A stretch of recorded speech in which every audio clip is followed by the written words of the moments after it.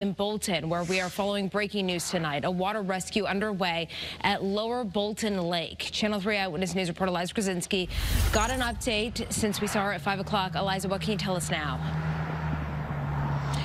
Yeah, Stephanie, it's pretty sad news. There were two people who capsized a canoe. One person was taken out of the water. Police tell us that person was transported to the hospital and they were pronounced dead there. There is a very, very active, intense rescue happening right here on Bolton Lake for that other person. Police, as of now, have not found anyone. You can see in the distance that boat going out, that police boat, search teams, East Hartford, Andover. Everyone in the community trying to locate that person, but we do know one adult male has died at the hospital. And I spoke with Vernon, public information officer.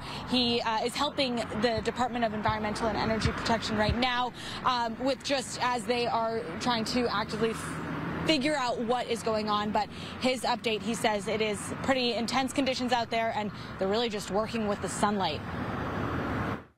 The lake is choppy. We are having some issues trying to stay in a central location to try to find them.